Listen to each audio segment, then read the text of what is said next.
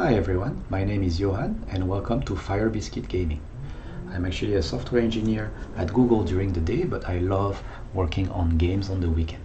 I've been building games for more than 10 years now. Some of them made it to Steam, like Mighty Dungeons that I share with you on my channel or my blog, but other games, most of them didn't make it. I find that the best way to learn a new framework or new technology is just to build a mini game with that technology or framework. It forces you to learn the ins and out of the business logic, how to render the game state, how to actually render game flows, and the UI in general. So here during COVID, I was stuck at home for a while and I wanted to learn React because a lot of colleagues at the office were mentioning that they love playing around with React. So what's the best way to learn? I found one of the games I really like called Century Spice Road, which is a very simple card game but also very fun. And I decided to make it a web-based version using React and Firebase. So this video will be focused on just sharing about the project. I also provide a link to the GitHub project below in the description, so you can have a look, download it, play around with it, and try to remake it if you're interested. So let's start. First, let me explain how the game works so you understand what I'll be talking about later. So Century Spice Road is a game of up to 4 players, where each player has a hand of cards, and each card has multiple functions like producing resources, transforming resources, or simply gaining new resources. And you have to use resources to buy one of the victory cards that you can see here. So you see the 16 points victory card here requires 2 red resources and 3 brown ones.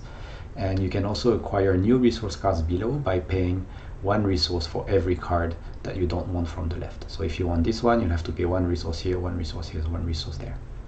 And so every turn you basically can take one of a few actions, which is use the resources that you have. Here I have 3 yellow cubes to claim one of the victory cards if it's applicable, buy a new resource card, or use one of your existing resource cards to convert your resources or gain more.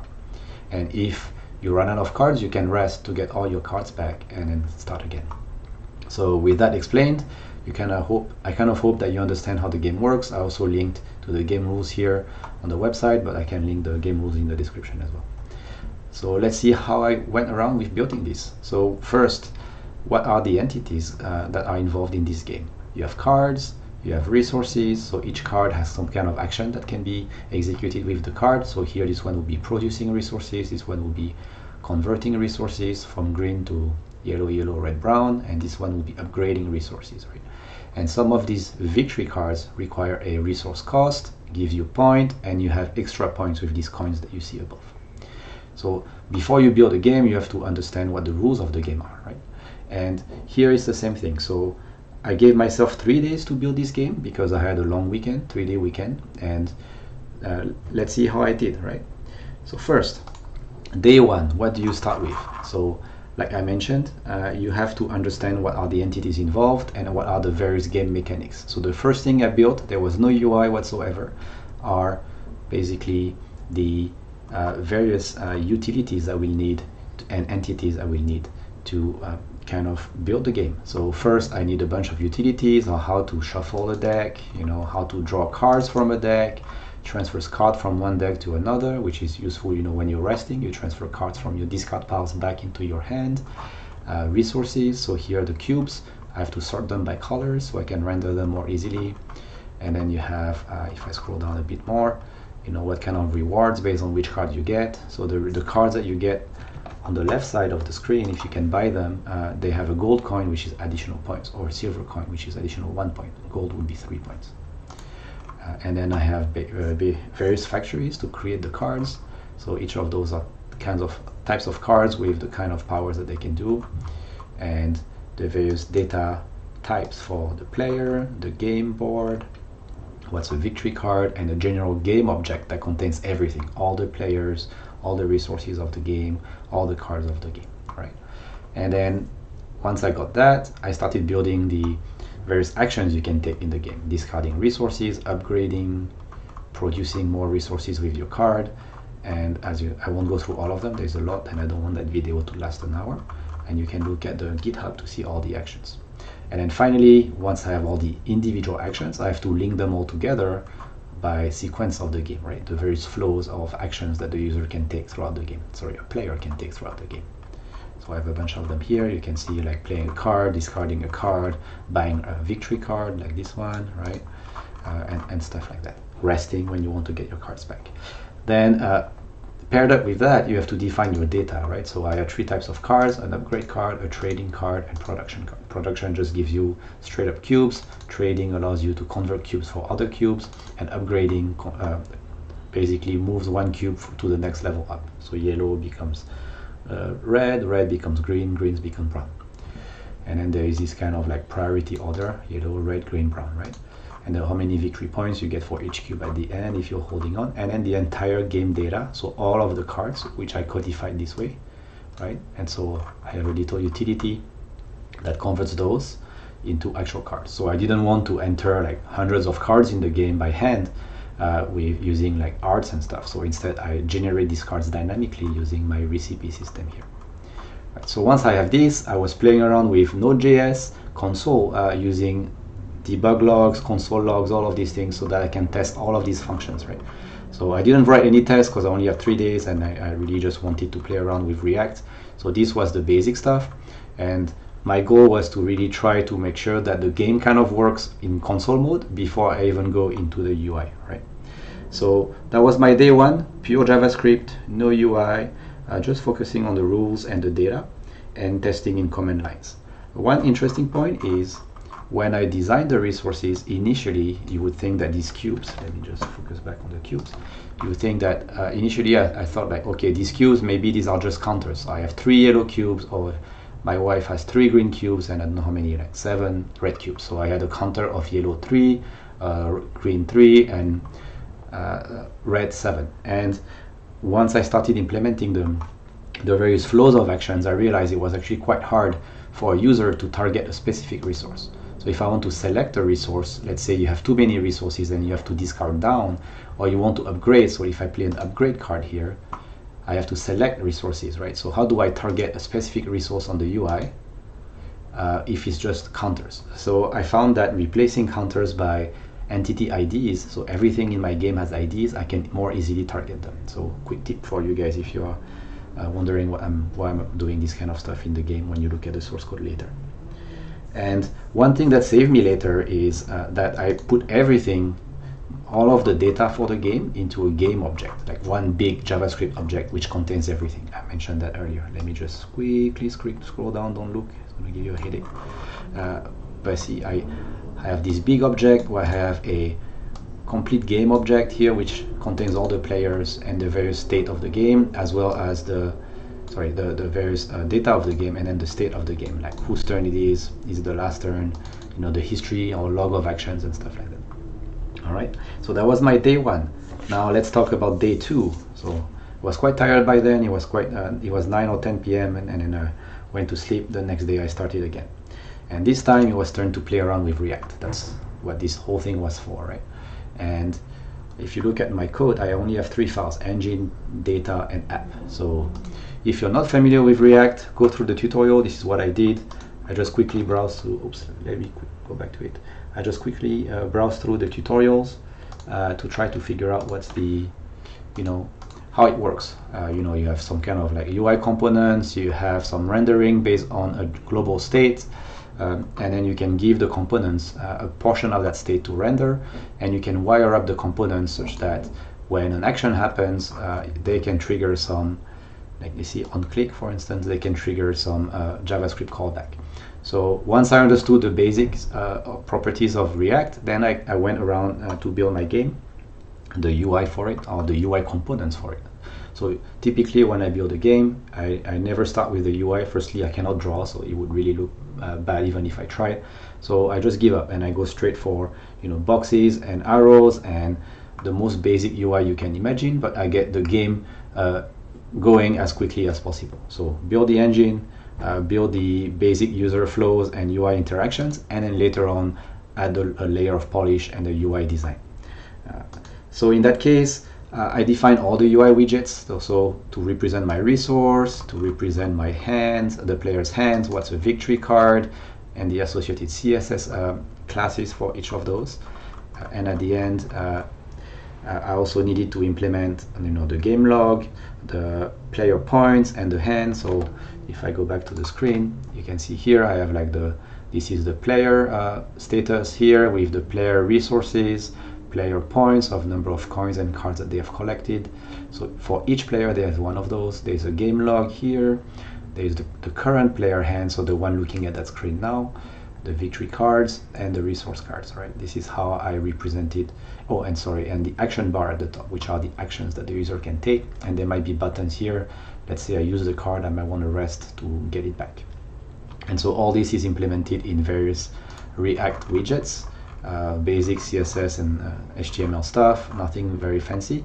But one thing that was very interesting is, remember how I put all the state in one single JavaScript variable, a JavaScript structure? Actually, that works very well with React, because React has this update state system. So if I look at update state, you can have a old state and a new state, and if you set the state on a React object, it will populate, it will propagate that state all the way to all of the various components, right? And so you can just do a set one state, which is one big JSON object, and then you will update all the components automatically. It's kind of an MVC model in a way, where you publish and then all of the views will update based on the underlying model.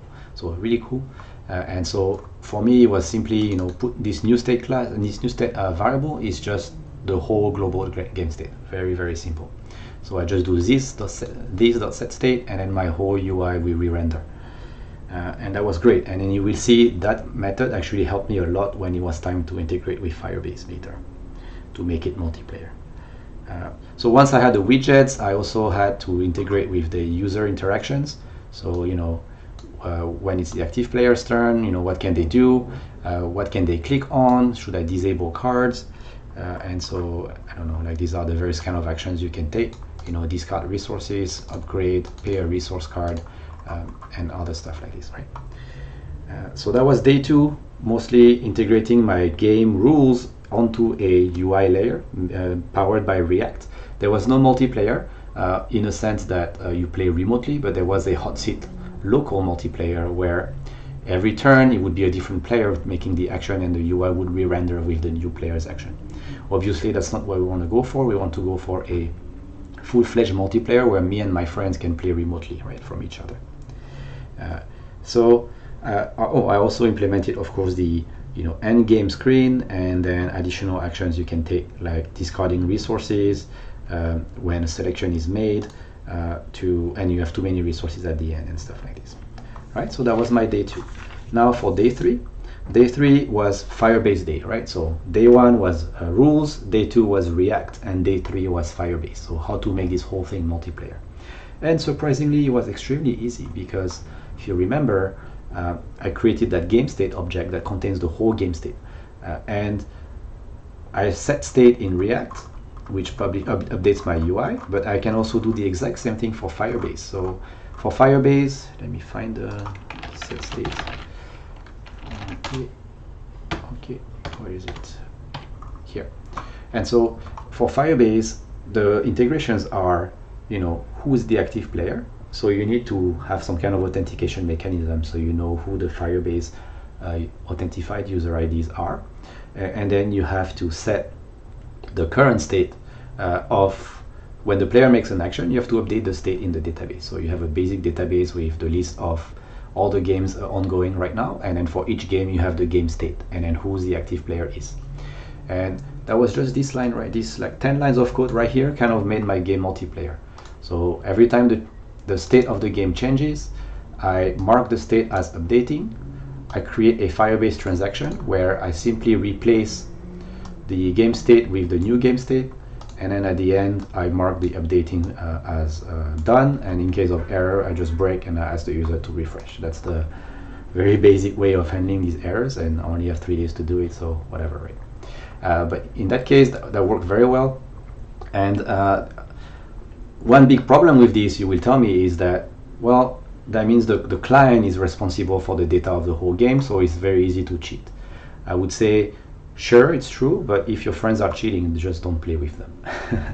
And so in that case, who cares, right? Obviously, if I was building a professional game, I would go for a for moving the game state on the server, and the client can only do actions, and the server validates those actions. So the server is the authority over the game state rather than having the client being the authority over the game state. But I was not in scope for that project, so I just went with this. And honestly, just these like 10 lines, okay, 16 lines, made the game work, multiplayer. You have a bit of more code at the beginning for the authentication, like figuring out who each player is, but actually this is done outside. Actually, there is another one here, you can see here, when the game starts, so that's the same thing. I just create a new state, and then I populate the game state with the initialized information, the default base information, and I pick a player at random. And that was it. Now, I still had more time because this whole thing just took me a few hours, like 2-3 hours to integrate Firebase, which was extremely easy. And so I spent some time on the UI to make it look slightly better. Of course, it's not the most amazing UI ever, like just very bare bone, but it works, right? And actually, when you're playing the game, you don't really care. What you care about is these values right here, like what can I do with my cards, right? That's all you care about. And what can I buy with my resources? That's all you care about. You don't care whether there is an animated character, whether your card flips over and stuff. This would go into the UI and UX, user experience polish category, but in my case, for 3 days, I didn't really care.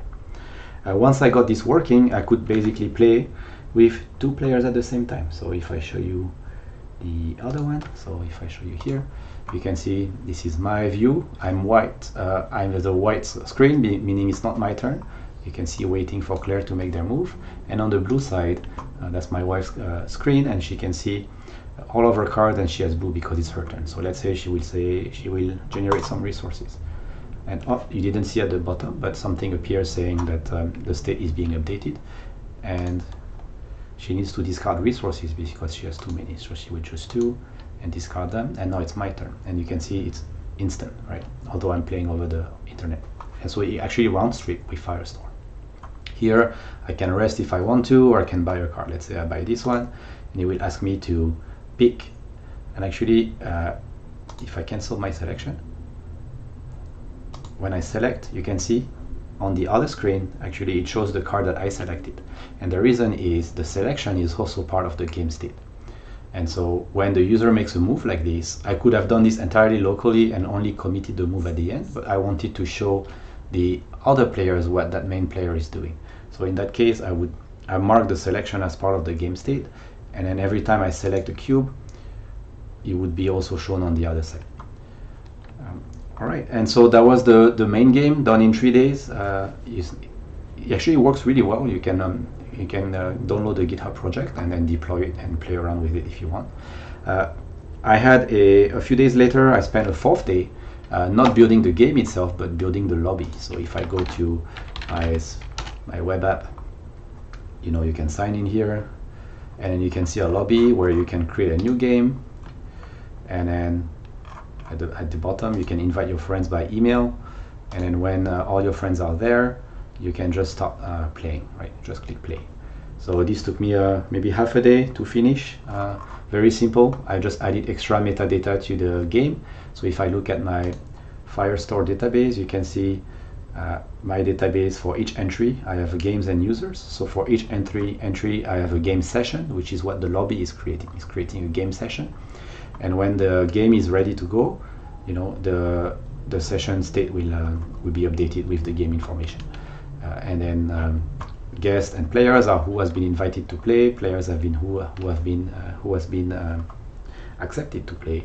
And then I initialize the game data when I'm ready, so that the UI just reflects that. So this is another React app that starts the subsequent one when I press the play button. If I go back to the screen. Other tools I used Trello, very cool tool, very easy to just manage my to-do list. Basically, when you set up your project, basic things is Trello, GitHub, and your Visual Studio project, right? So I'm using Visual Studio Code for React JS. I'm using it for also Unity and C#, right? So that's great for that kind of stuff. And yeah, so let me know what you think. Let me know. The code is not the most beautiful code ever. Again, it was built in 3 days, so don't criticize too much. Although you're welcome to if you want. And let me know what you think. Thank you.